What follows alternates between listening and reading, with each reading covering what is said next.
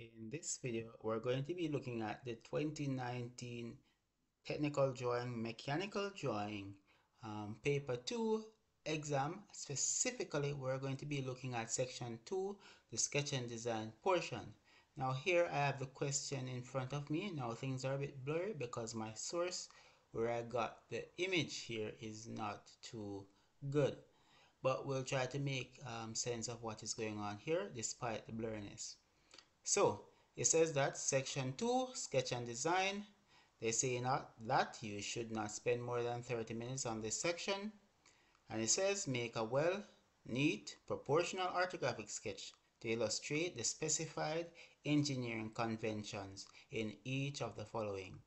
We have 1A, orthographic elevation view to illustrate a diamond knurling and external screw thread.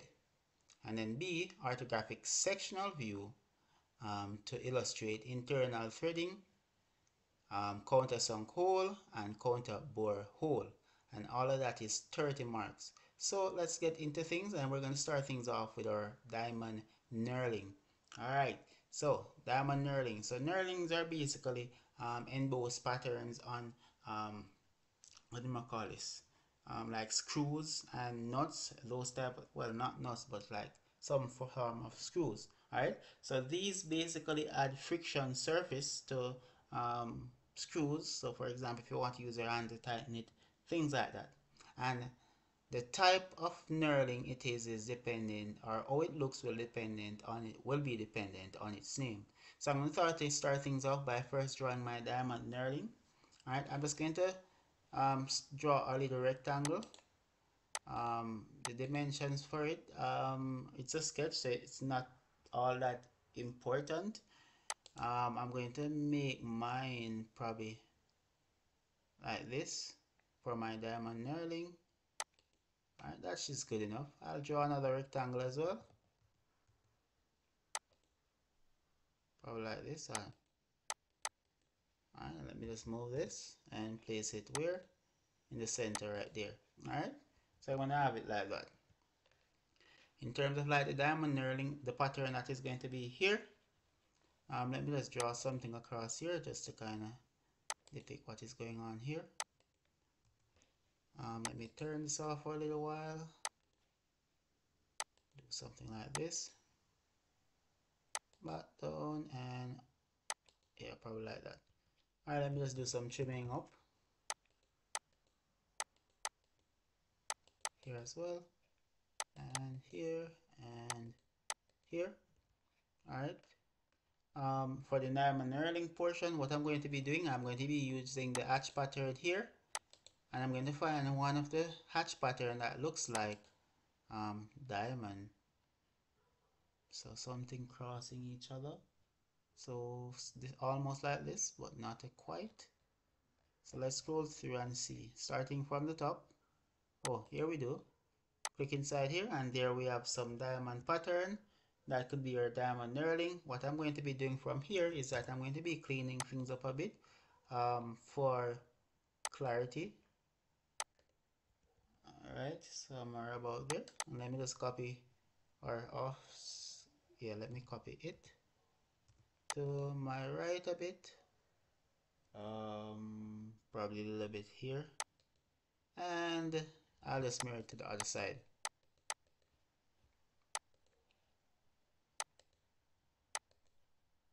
Nope.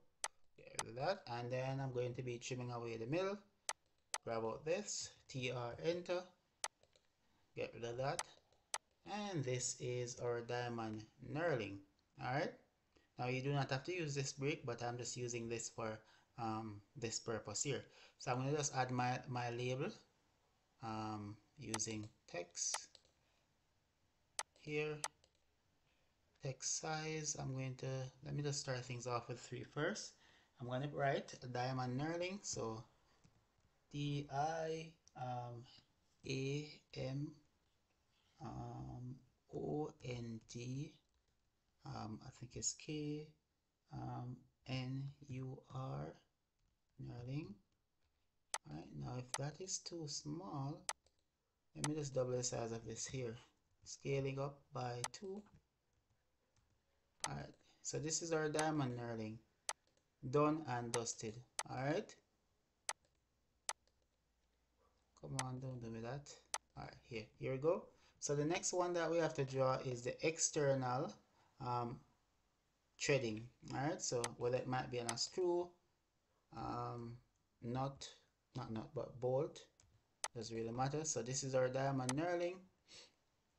We're doing our external threading. So how is this going to look for the external threading? I'm just going to start by drawing a rectangle again. Rectangle. Like this, external threading. And let me just put a head on it. So maybe depicting something like a screw or something. Let me make this at an angle. The angle is not important. This is just a sketch. And let me just mirror to the other side. Let me turn on ortho. Alright, like that. And I'll cross off the top like this. Alright, now what I'm going to be doing, I'm going to be offsetting. I'm going to try 2 inwards. Oh, let me explode this first. X, enter, offset 2. Like this. Oops, that went on the outside. Like this, and this represents my threading, saying that it's going all the way up to here. So this is the threading, external threading. Offset. Let me just do the same thing here. Let me just draw a line down to here and one down to here, and then I can possibly, yeah, I'm going to leave it there and just clean up my drawing. I'm getting rid of here and I'm getting rid of here. No further use there. I can get rid of that. So this is my external screw threading. So let me move things up a bit so when I'm labeling things look a bit neater. Let me copy this text over here to over here. And this is our external screw thread. That's what it said. Alright, so 2019 external threading. Alright, that's what that is going to look like. So now we can move on to these here. Hope you can see my cursor. Orthographic view, sectional orthographic view of these here. Internal threading, counter some hole, counter bore, all that stuff. So what I'm going to be doing, I'm going to be drawing another rectangle. Nice rectangle over there. That's good enough. And I'm going to be doing the internal threading first. Alright, so what am I going to be doing? I'm just going to draw a random line somewhere along here. And let me just stop it there. Trim away the top. And I'm going to offset that line there by, I don't know. Let me just copy it because this is a sketch anyways. And I'll just mirror to the other side. MIR. No. Alright, so this is this here. I'm going to have to redraw that. Let me just keep it there because I'm going to need the center line anyways. Alright, so for the internal screw threading, so if you remember for the external threading, we offset it inwards. For the internal threading, what we do, we offset outwards, if you want to call it like that. Alright, O, enter, or you could offset inwards, it doesn't really matter at this point, we're just doing a sketch.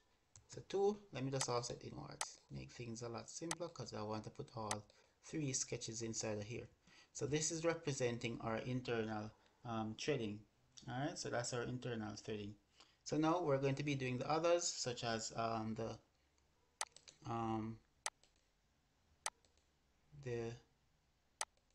countersunk and counter bore. So let me just copy everything here. This, oh, we're at 9 minutes already. Alright, so let me just copy this.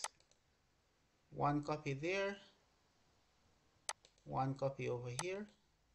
Maybe we can move this a bit more to the middle. Alright, cool. So this is our, did we say internal threading right here? This is our internal threading. The double line represent the threading. So let me just copy this, put it here, internal. Alright, let me just restart. So it's internal right there.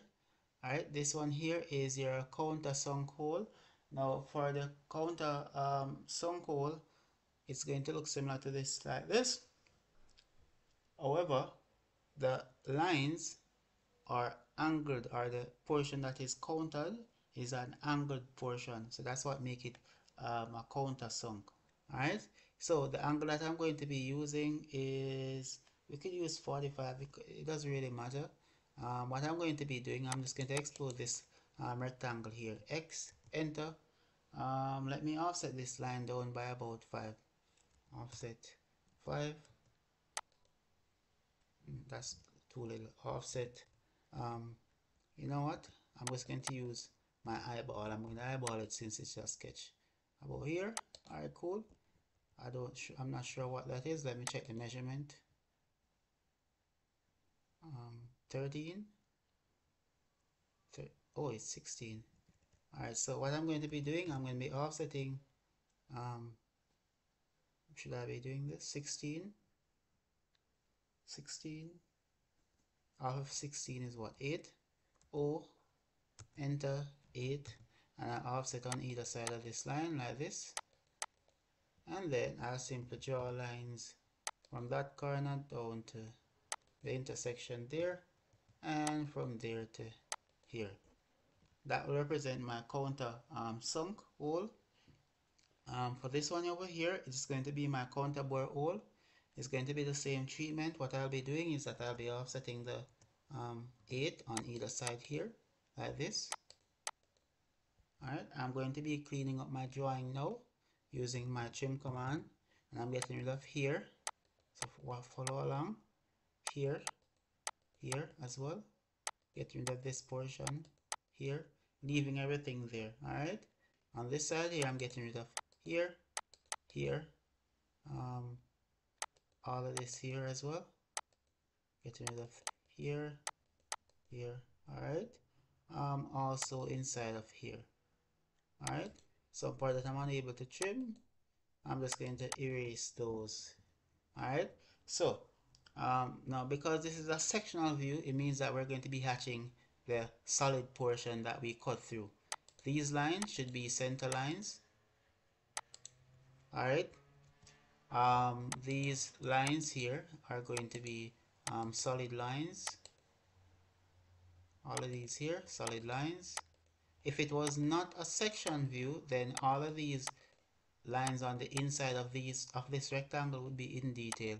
But since it's a sectional view, as it was stated here, sectional view, it's as if we cut through the object.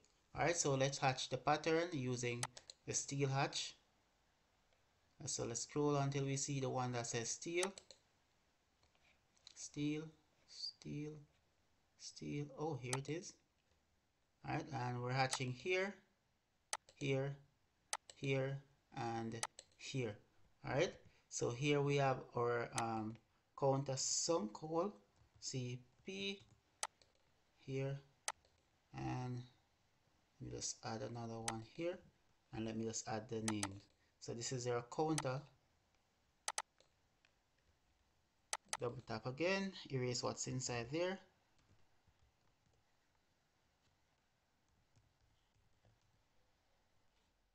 Sunk, all caps, sorry.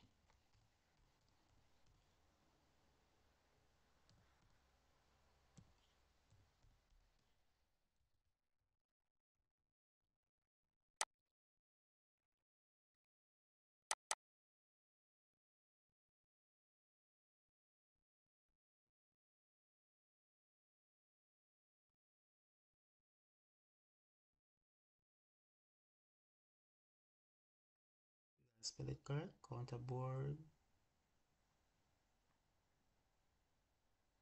Alright, yeah, I believe so.